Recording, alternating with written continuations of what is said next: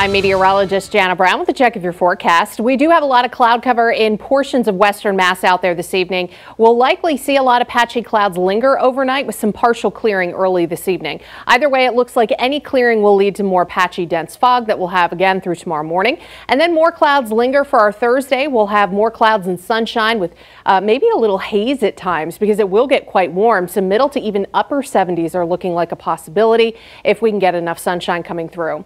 Now we do stay mainly rain-free through the end of the week. There's a low risk for a shower on Friday as a warm front swings to our north, and we are looking cloudy and warm. Then our cold front comes into the area on Saturday. This will bring a few showers in the morning, followed by a period of heavier rain Saturday night.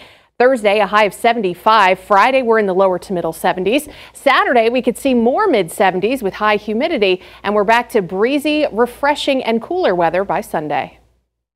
Stay with Western Mass News on air, online, and on our app throughout the day for breaking news, weather, and exclusive content.